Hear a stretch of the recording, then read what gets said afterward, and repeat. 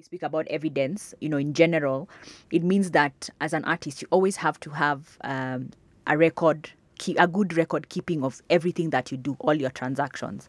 A lot of wasanis will be like, ilikuwa phone call. I'm like, hata kama ilikuwa phone call, immediately, kama uko karibu na laptop, tuma message kwa WhatsApp or email from your phone and say, hey, thanks for the conversation we had. We agreed to na collab kwa hii, blah, blah, blah. Tuli agree 1, 2, 3. So we're doing a contract or something. Like, just recap that conversation in writing. I heard somewhere, nataka unieke sawa. Ati if it's Fells featuring Buju, then it means song near somebody, ni one of them, and then the other one was just Lindandia. Yeah, so even remember that I gave an example tukifanya collab. Yeah, 60-40%. Yeah, something like that. Ebu sasa niweke kisawa kutumia hiyo example ya Fells and featuring Buju. So tuseme, I'm an artist, right? I'm doing a song. Sindio, I hear you're a killer rapper. Na nataka ukwe kwa ngoma yangu. Mi nimeandika ngoma. I already know how I want it to sound and feel. The reason I'm even asking you to be on this ngoma is because how you deliver your rap. Sindio? So I holler at you and I say, hey, natoa ngoma. I want to feature you as an artist. Ngoma ni yangu. So I'm basically saying you're a featured artist or featuring JMO. So that's what it means. So which means the song is predominantly mine. If it's mine, it means also, kumbuka nilisema story ya distribution kwa hiyo hybrid split sheet. Inamaanisha sasa, hiyo ngoma ni yangu, mi ndo nita distribute. So si wewe uteka kwa YouTube yako. It's me who has the right to decide how it flow. I'm the one to itakwa probably kwa album yangu. Kama unataka kwa album yako, then maybe at a later date, maybe we might do a remix alafu ikwe kwa album yako, so that there's a variety kiasi, right? So but featuring means it's mine. I'm the one in control. I'm controlling the distribution. I'm controlling all the rights. I'm responsible now for making sure you get your share. That's what it means. Yeah. What about sasa in this case Fells ndio mwenye song? Buju amekuwa tu featured. Yeah. What about so. Buju akuje kwa tribunal aseme venye mi flow. Rhymes zangu zilizofanya hii kitu ikasell sana. So hata kama Fells ndio mwenye song, look, inafaa to revise hii percentage. Ni kula hata huyu apate 52, mi nipate 48. Haiwezi kwa 60-40. Anakuja hivyo na ana insist hivyo kwa tribunal. As a lawyer, as a chair wa tribunal. How do you go about that case? So it will boil down now to evidence. Evidence ita include contract. Your contract will sign. Kulikuwa na emails, all that stuff. We'd probably also analyze the conduct, all these things, the actions. But a lot of now in terms of evidence that mtaleta, it will include the contract, emails, SMSs or whatever. And then of course we'll also angalia why do you want to revise it?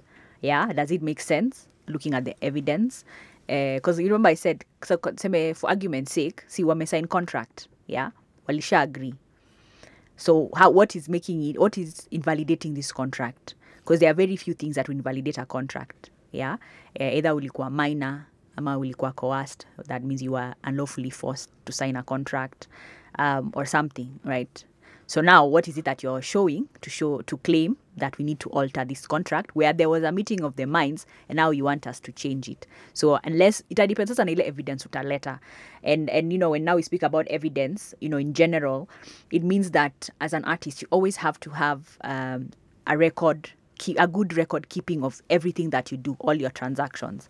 A lot of wasanis will be like, ilikuwa phone call. I'm like, hata kama ilikuwa phone call, immediately, kama uko karibu na laptop, tuma message kwa WhatsApp or email from your phone and say, hey, thanks for the conversation we had. We agreed to na collab kwa hii, blah, blah, blah. Tuli agree 1, 2, 3. So we're doing a contract or something. Like, just recap that conversation in writing. Yeah? Because kama ni phone call, itakuwa he said, she said. Sasa, tutamini nani tuache nani sort of thing. So which means then you have to always have your trail of records properly kept on every transaction pertaining to your IP. Kama ni ngoma, kama ni film, kama ni software, kama ni nini, everything. So emails, always have it in writing. Saa ingine unasikia mtu amepata 2,000. Na song yake iko on heavy rotation. Alafu amekuja kuleta kesi kama hiyo kwenye tribunal. How do you go about it? Do you just say maybe it's we are referring this to MCSK Prisk because hao ndio wanasanya hizi vitu, or how do you even enforce?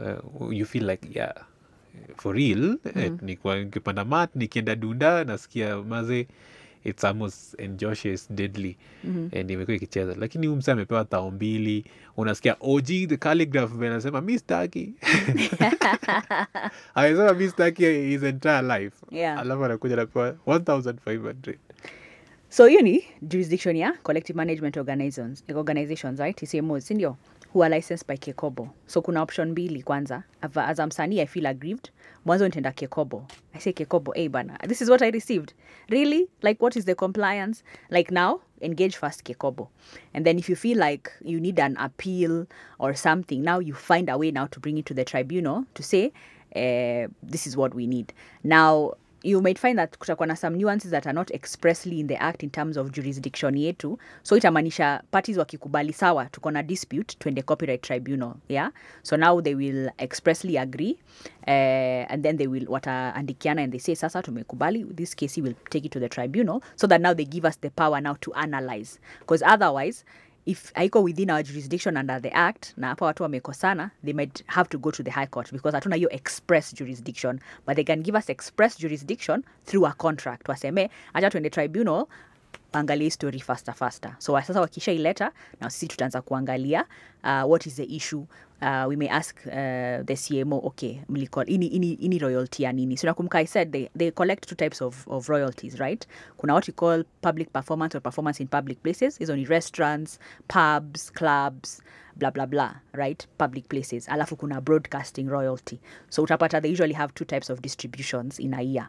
What are distribute royalties are public performance na broadcasting royalty. So it depend, and I think soon also they might introduce digital, but it depend. So then based on that, now if you're challenging that, then utakuja pia na what is your evidence, what document were you given by the respective CMO, like walisema walikulipa, like now you want to get all that info, and then that's probably now what you will challenge, and then we'll see. So it will also depend now vile pia umeframe kesi, but uzuri pia tribunal iko flexible, so we'll be able to say okay, we are identifying the following as the issues, nini, then tuna agree how the case will flow, yeah, because we are flexible.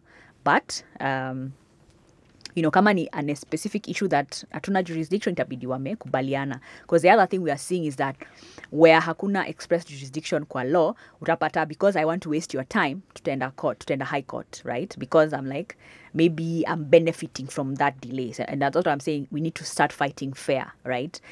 Let's agree tuende tu kwanza kwa tribunal, kuna expertise, they can review this thing faster, alafu tuone. If we don't agree with how they applied the law, acha tuende high court, yeah. At least even that will help you even manage your business and whatnot, because already the first court of instance, which is us, ishakupatia an inclination of how the law should be applied. So already hata maybe unaenda appeal, maybe you're just trying your chances, you're hoping that the interpretation will be different, but at least unaweza project how your biz is going or where it could go, sindio? Yeah. Now that you've mentioned the jurisdiction of the tribunal, what are you guys limited to? Alasa tujue, okay, outside this, we go to the high court. Umesema from the tribunal, kwa hierarchy of courts ni high court, right? Yeah. So, and I even said this earlier, we have certain matters we can listen to. If there's a dispute over registration of a copyright, yeah. If a CMO wants to appeal a decision made by Kenya Copyright Board, if a CMO feels like their license has been unreasonably withheld by Kekobo, they can appeal that. If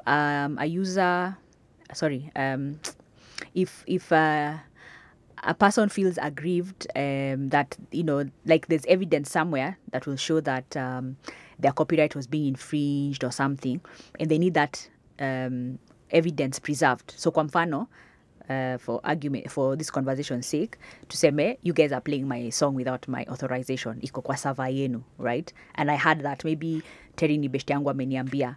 So already by virtue of just saying, Terry could lose her job, blah blah blah, I already know. Then I can apply to the tribunal, and these are what we call ex parte orders. You don't need to be there for me to whatever, but I now have to show to the tribunal that there is an imminent danger. E-evidence will be tampered with. HKFM what I delete. So immediately I do an application.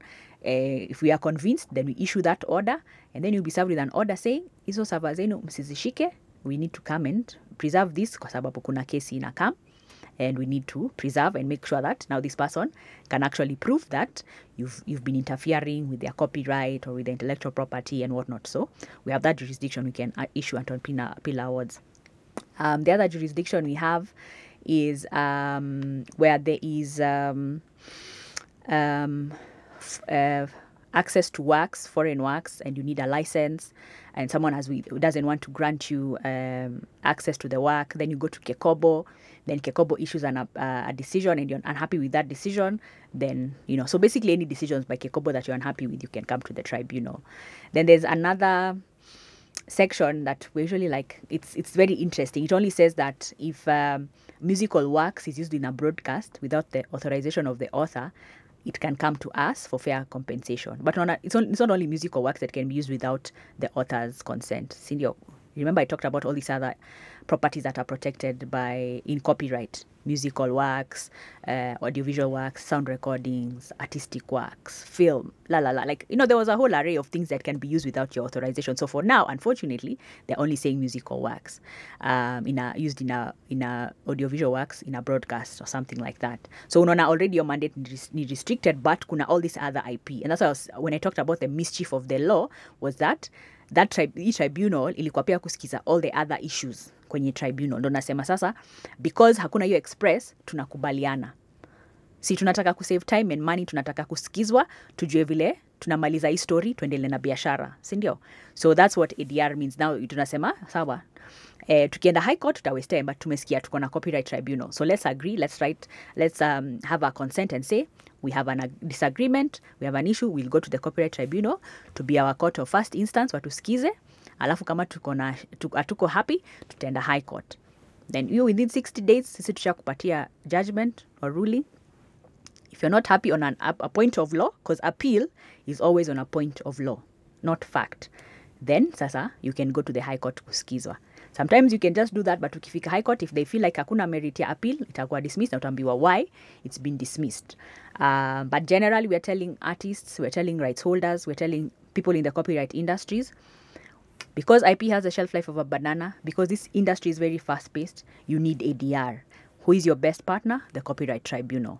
Kama hatuna express jurisdiction, kubalianini kwa mkataba in a contract and say we want to come to the tribunal, and you start from there. Much easier, faster. Because even ukienda appeal high court, the appeal will be faster because tushafanya homework yote for the high court. Yeah. Umesema appeal is on a point of law and not a fact. What does that mean? It means that ukikuja the first time you're coming out to your first court of instance, which is a tribunal, kuja na kila kitu, evidence yako yote. Make sure you've covered all your bases. Yeah, because ukienda sasa on a point of fact at appeal, utaulizwa what happened. So now they'll start looking into that. Then they'll decide whether it's on a merit or not, depending on the circumstances. Yeah. It is the work of the artists to make sure wame register their artistry.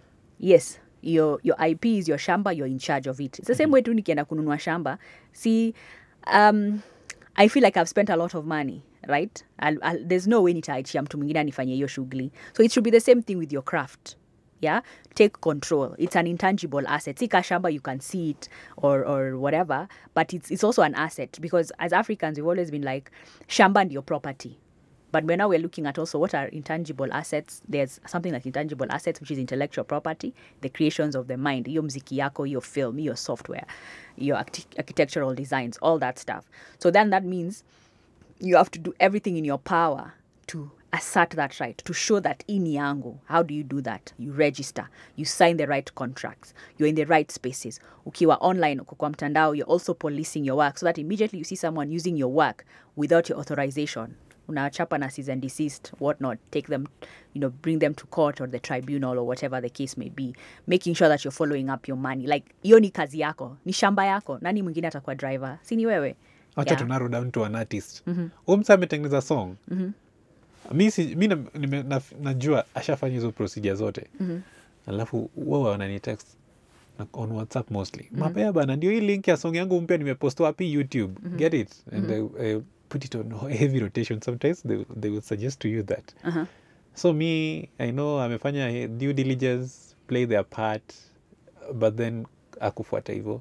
Akufanya alafu song yake imehit bana. anakaa kama Willy Paul. Sasa siku hizi song zake zimehit. Hiyo song nilianzisha kucheza, nililaunch hapa hivi Haki FM Law and Justice Show. Anaenda kunisuu baadaye ati sijamlipa ama kupata anything. So mimi nitakuja dijitetea aje kwa si wewe ni broadcaster yeah, or you're a user, which means wewe contract yako iko with CMOs. So as long as you can prove you are licensed by the CMO, sasa ni kama CMO hakulipa, hiyo ni yao, but you just do your part. Your part is making sure you have the respective license, you pay the CMOs for the usage, for the broadcast, umepea na your login sheets and everything, you've done your part. Any trends in artistry ama intellectual properties and una feel mtu anafaa kujua that could affect how they go about fighting for their rights? I think it's just being in the right partnerships. I think because like now we have so many players in the sector. If it's film, we have so many players, so many distribution platforms. Music, the same thing. If you're in software, so many people are trying to change their businesses and they're commissioning software developers. So like I said, it's just about the right partnerships, having the right contracts. I think that's always the forever theme or trend when it comes to IP and transactions and how you make money and how you secure. And then, of course, register. Like, you have to register your IP, secure your IP. Yeah, that's what I would say. Like, because your trend, it never changes. Parting shots? Parting shot, I would say that, if you're an artist, always invest in yourself, show up for events, industry events, and learn. Because the good thing is now people don't just show up just to eat and drink. People also sit down to share ideas and share knowledge. Kalasha Film Market and Festival will be coming up soon. For the filmmakers who are listening, budding filmmakers, come for that event. Be part of the conversations, the screenings. Even you as a consumer, you love the arts, film. Kujeni Kalasha, support the industry. So show up for events, show up for meetings, like CMOs are member organizations, so which means the respective wasanis, you show up for your meetings, show up for your AGMs, be in control of your art, and invest in yourself and learn the art of finding the right people in your ecosystem, right? Find the experts who will help you, and just hope that you'll cultivate what we call EQ, emotional intelligence. Could you appear when someone is lying to you or they're, bluffing and, anataka tu kukuingiza box, right? But yeah, I'd say invest in yourself. Take time before you sign a contract. Your story ya ati sign saia madili na expire. Kuna shida. I've been in situations where I get an email and napata email 9 p.m. ati Liz, ati check this contract. Ati we have until 8 a.m. kupeana response. I'm like, bruh, kuna shida na your contract already. If that is the case, even you ask yourself, why are they hurrying you up? You're supposed to actually sit down, process and internalize a transaction or a business deal before you sign. So I think it's always important that you are in control. So whenever you're not in control, take a seat back. This is your craft. This is your ship. If you're not in control, kuna shida. So right teams and whatnot, keep investing in yourself. Learning is an ongoing process. Mtu akitaka kukupata anasema mi nahisi kana kwamba I literally want Liz ndio atanisaidia, sitaki hata Tribunal. Anaweza kupata wapi tukianza na social media handles? Social media, I'm on X, formerly Twitter. X. So Liz Lenjo _CAGS. But if you just Google me Liz, you'll find me Liz Lenjo. Instagram, Liz Lenjo _CAGS. Facebook, I have a public page, Liz Mkamboi Lenjo. Mkamboi is my maiden name. And I'm trying to be active on TikTok. My age shows. I'm still struggling with that platform, but tutafika hapo. It's a lot of time investment. And then email liz@myip.lawyer. Like, actually email is much easier because social media tu ni ya mapepe, hype and everything. Rudia email. Liz@myip.lawyer. LAWYER.